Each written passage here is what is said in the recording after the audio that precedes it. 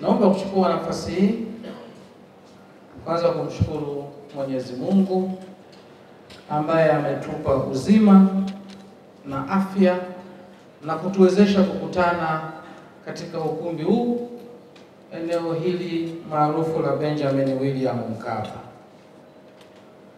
Lakini pia niwashukuruni nyinyi, mmepata mwaliko, mmeacha shughuli zenu, mkaamua kuja kuitikia wito wa mwaliko huo kwa malengo ya kujadili mustakabali wa maendeleo ya michezo Tanzania. Niwashukuru sana sana kwa kuja kwenu, kwa sababu ujio wenu ndio mafanikio ya michezo hapa Tanzania. Lakini washukuru sana viongozi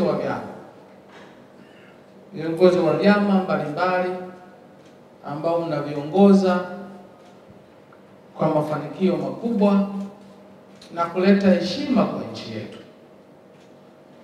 Kwa miaka ya hivi karibuni, sekta ya michezo ni sekta ambayo imeleta mafanikio zaidi kimataifa kuliko sekta nyingine yoyote ile. Michezo mingi, kandanda, riadha, basketball, ngumi na michezo mingine mbalimbali ambayo imetuletea heshima kubwa sana. Kazi hiyo mmeifanya nyinyi kwa kushirikiana na serikali. Pamoja na mafanikio hayo, sio kwamba hakuna changamoto. Changamoto zipo, na ndio maana tukasema ni vizuri tukutane, tuiongee yote mawili, tuongee changamoto, lakini pia tuongee mafanikio.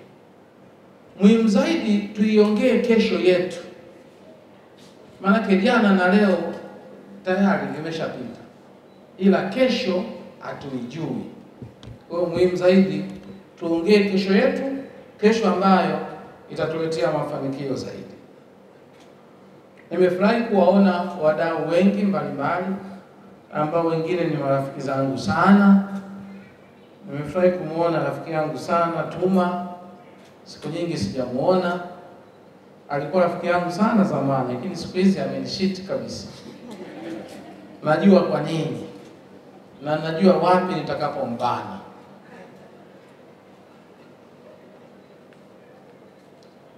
Pamoja na yote ambayo umeongea na ambayo Neema ameyatolea ufafanuzi, lakini bado kuna maeneo tunahitaji kuyafanyia kazi zaidi. Eneo la kwanza ni migogoro ndani ya vyama.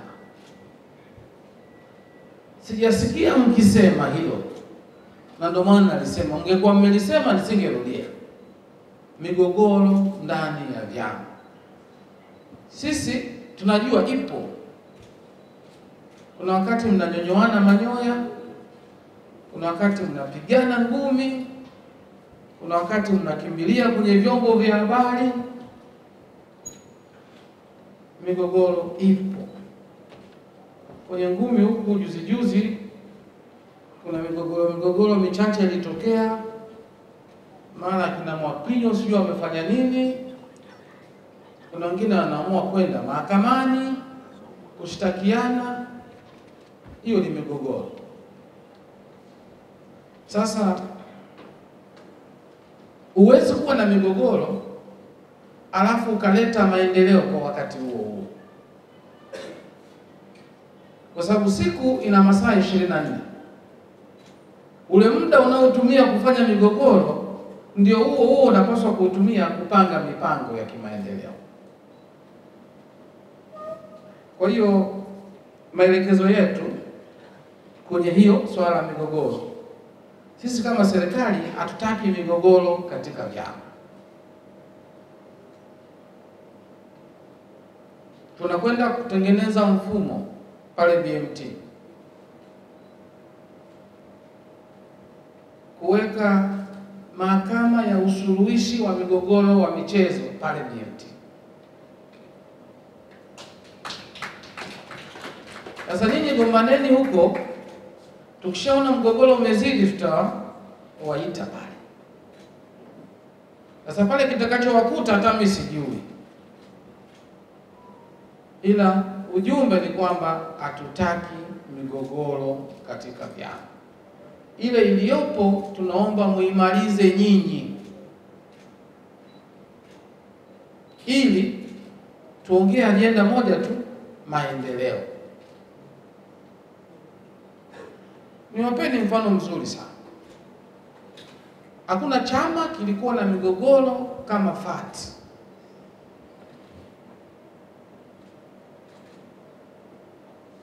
Dr. Kisongo najua FAT ndio ilikuwa makao makuu ya migogoro. Kuna wakati pale Ndolanga akiwa rais,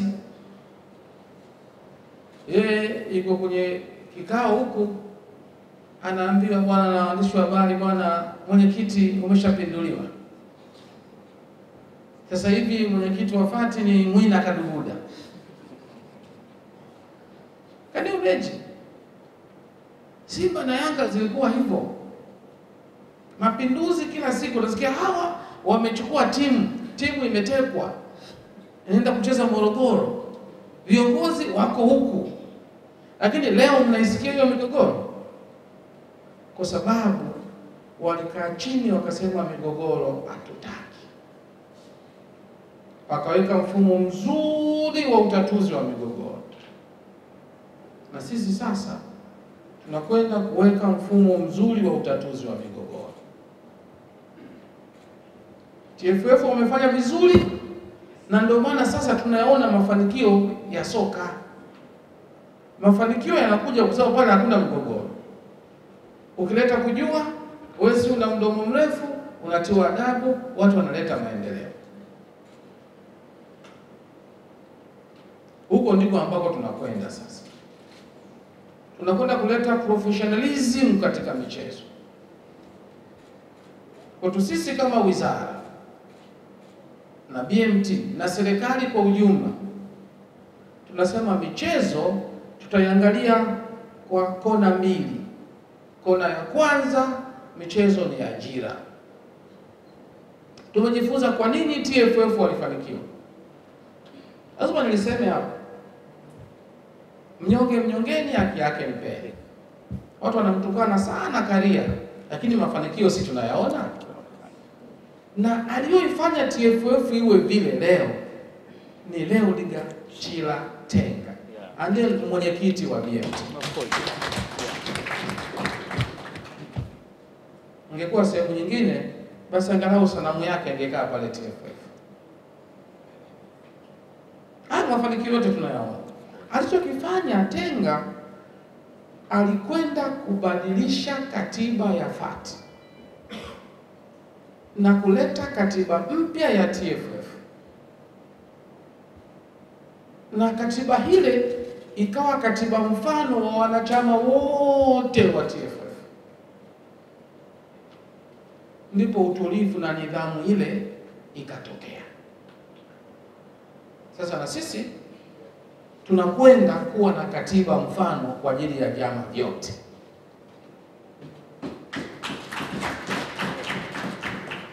Hautaki usajili umeishia hapo. Kazi za kufanya zitakuwa nyingi tu.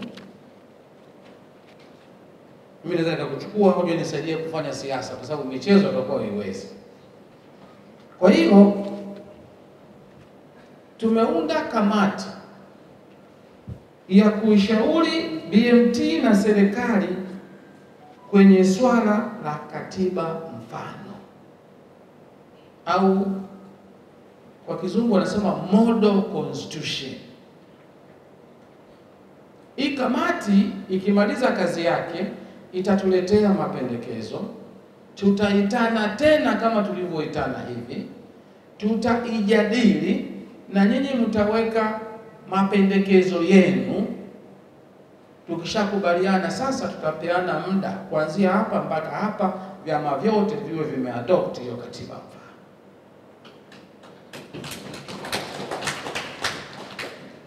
Kamati ambayo imependekezwa, tulikuwa na majina zaidi ya 70, lakini tumeyachuja, tumebakiwa na majina 11.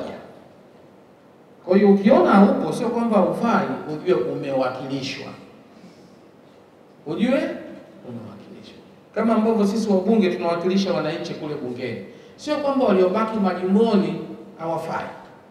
Na sio kwamba mimi ambaye nimechaguliwa na watu wa Songea mjini pale ni bora kuliko wote wa Songea mjini, hapana.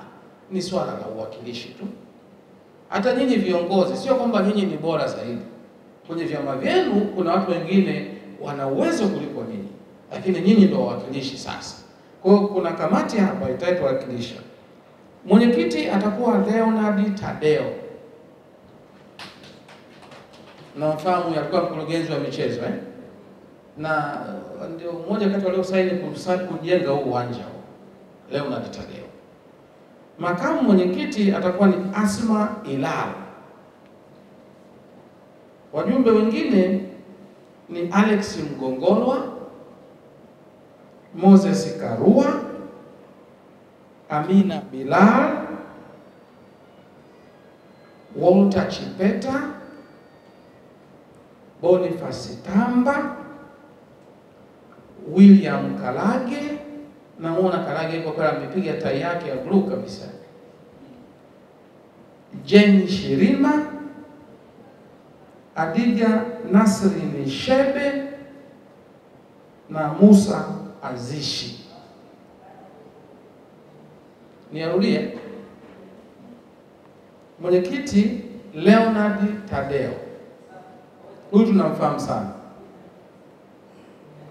Wajumbe Asma Ilal. Mjumbe mwingine Alex Mgongolwa. Mjumbe mwingine Moses Karua. Mjumbe mwingine Amina Bilal. Mjumbe mwingine Walter Chipeta. Mjumbe mwingine Boniface Tamba. Mjumbe mwingine William Kalage. Mjumbe mwingine Jane Shirima. Mjumbe mwingine Adija Nasri Shebe. Na mjumbe mwingine wa 11 ni Musa Azishi.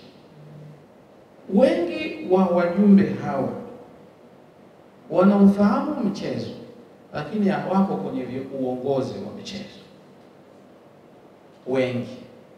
Kwa sababu tunataka wawe na jicho la pembeni kutuangalia sisi tulivyoundwa na kwa namna gani tunapaswa kuenenda kwenye karne ya 21. Sasa niwaombe wakija tuwape ushirikiano. Tutoe maoni. Tuwaambie lipi zuri, lipi baya. Lakini lengo ni kuwa na katiba mfano ambayo itatuondolea migogoro, itatujengea muundo mzuri wa governance ili tuweze kusonga mbele.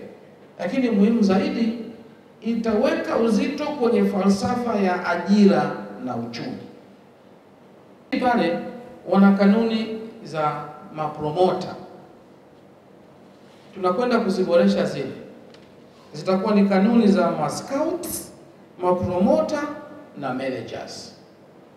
Mascouts, mapromota na managers. Tunaenda kutunga kanuni zao. Zitaanzia kwenye usajili, kupata leseni na jinsi ya kufanya shughuli hizo. Hapa moja itawasaidia wachezaji sasa kudili na watu ambao wanafahamika. Lakini tunaposema michezo ni biashara, michezo ni uchumi, nani anafikiria hiyo biashara? Mchezaji. Mchezaji kazi yake ni kufanya mazoezi na kupambana. The business aspect anafanya manager au promoter. Sasa lazima tumjue huyu tunayemtuma afanye the business aspect ni nani? Ana sifa gani? Ana leseni na nani? Na jinsi gani ya kukaa naye vizuri. Mnaona hapa serikali inaangalia michezo in a more professional way. Mambo ambayo nimeona tunahitaji tuyafanyie kazi ni mpango wa maendeleo wa michezo. Kila chama, ndugu yangu pale anaitwa Mwakatobe alikuwa anaongelea mpango wa BMT. Ule ni wa BMT, wala hauhusu nyinyi. BMT naye ana mpango wake wa maendeleo. Nyinyi kama vyama lazima una mpango wa maendeleo. Mnaweza mkauchukua wa BMT na kuanza kujifunza kutoka mle na kuchukua vipengele vyenu, lakini mnaweza mkaomba BMT wawafanyie mafunzo jinsi ya kuandaa hiyo mipango ya maendeleo. Lazima vyama viwe na mipango ya maendeleo. Kilichopo sasa, vyama havina mipango ya maendeleo. Vyama vinashiriki tu mashindano, kwamba leo na mashindano yako Kigali, BMT tunaomba tiketi. Leo tuna mashindano yako Italy, BMT tunaomba tiketi. Hiyo sio mipango ya maendeleo. Mipango ya maendeleo inaanzia moja, vyama kuwa na ofisi. Ameongea hapa Mrundo anasema tuwape ofisi humu, mimi nikiwa waziri, hilo halitawezekana.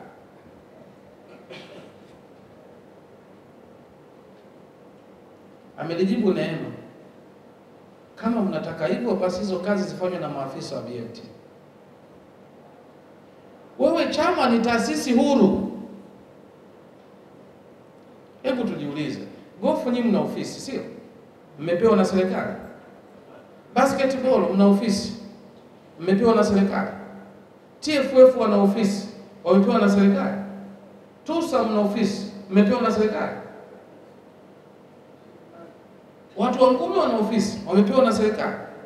Na tutapitisha taarifa, tunatoa muda. Vyama ambavyo havina ofisi tutavifuta, kwa sababu haviko serious. Hatuwezi kusema unaanzisha chama afu ofisi serikali ikupe ofisi. Haipo hiyo kitu. Ni wajibu wenu. Alafu wengi mko affiliated na international federation. TFF wananufaika na FIFA, sio jamani? Nyinyi wengi mnaangukia Olimpiki, si kweli jamani? Mnanufaika vipi na Olimpiki? Na federation nyingine za kimataifa za ngumi za nini na nini? Ofisi ni jukumu lenu. Mimi kwenye ukweli sinaga kona, nanyosha hivi. Ili la ofisi ni jukumu lenu. Tutakwenda, tutafika sehemu tutatangaza, jamani tunatoa muda huu, asiyokuwa na ofisi tutakwenda kukagua pale. Tuambie msajili, hawa hawana ofisi, ni genge tu la wauni, hebu futa iko chama. Sasa vyama ni sehemu ya serikali. Je, serikali ni sehemu ya vyama? Hili swali limeniumiza sana kichwa, na wala sina jibu. Ndio tutafute jibu. Kuna maeneo matatu tunapotafakari hilo jambo. Eneo la kwanza ni duties. What are the duties of the government and what are the duties of the associations?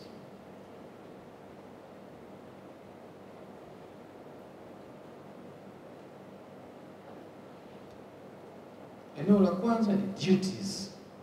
What are the duties of the government and what are the duties of the associations? Eneo la pili ni responsibility.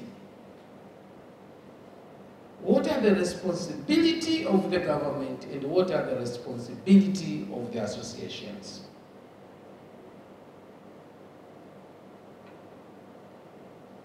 Nini wajibu wa serikali na nini wajibu wa vyama? Na eneo la tatu ni rights. Haki. Nini haki ya serikali, nini haki ya vyama?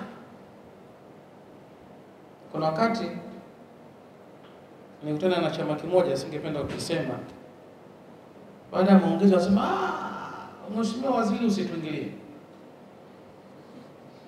Sisi hatuingiliwi na serikali. Sisi hatuingiliwi na serikali.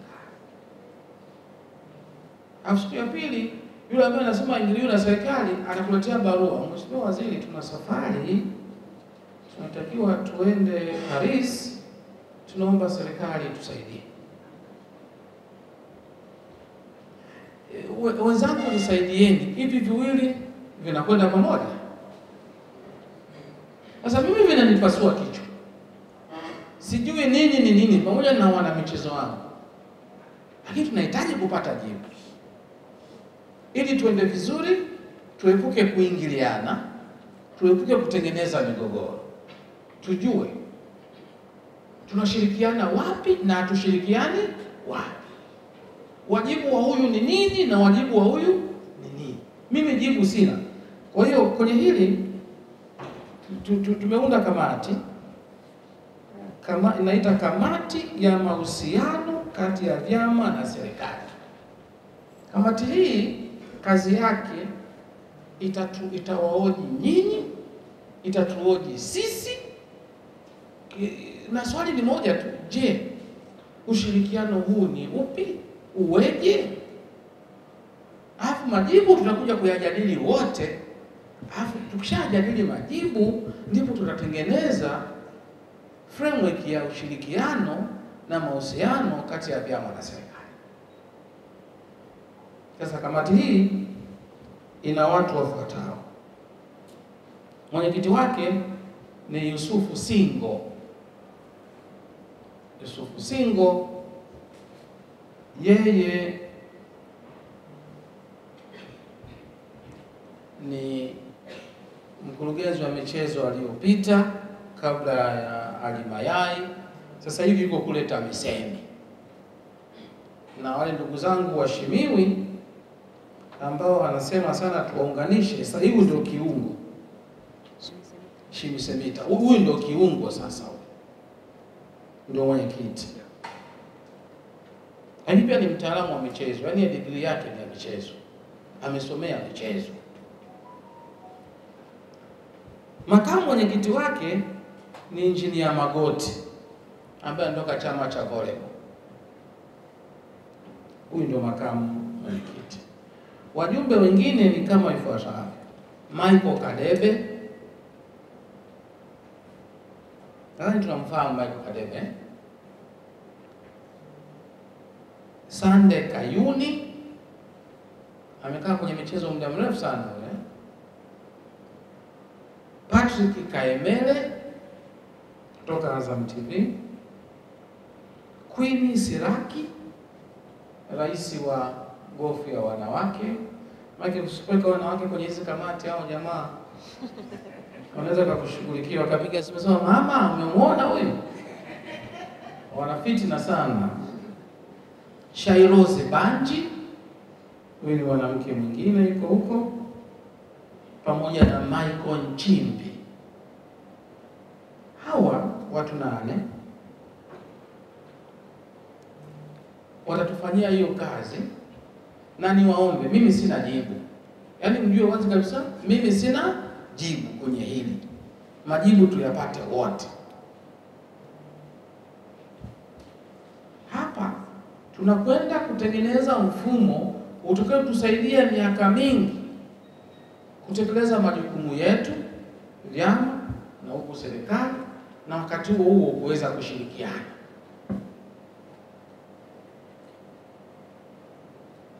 Mfumo ambao nimeutafuta sijauona na unaniumiza kichwa.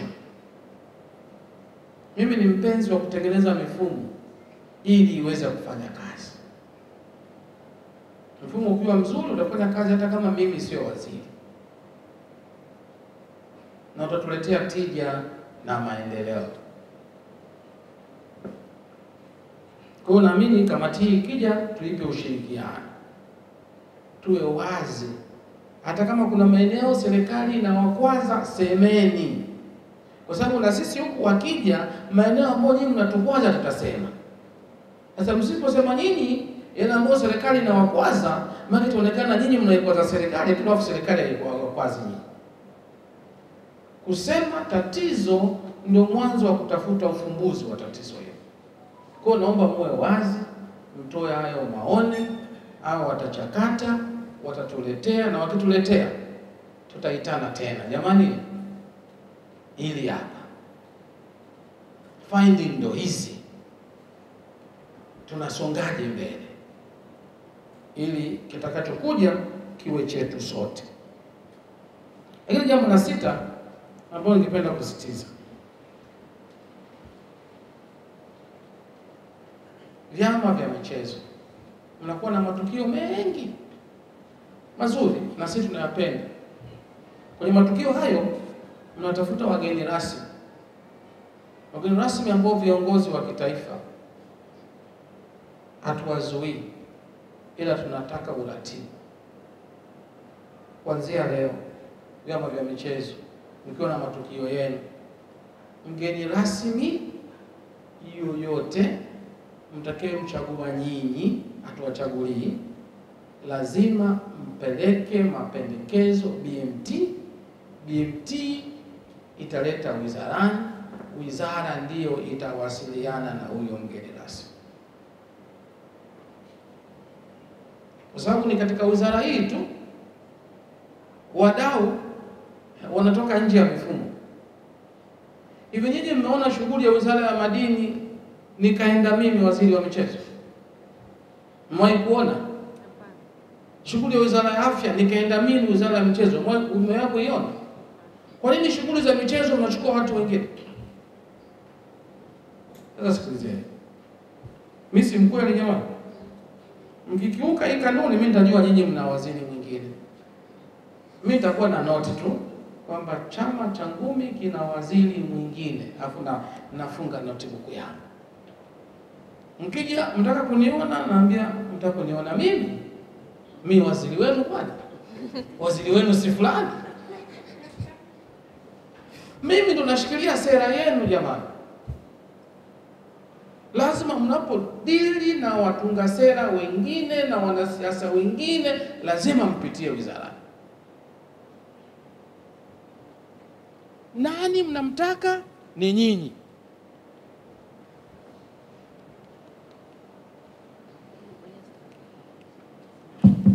Nani mnamtaka awe mgeni rasmi? Nyinyi ndio mtakayechagulia. Sisi hatuwachagulia. Ila lazima mpite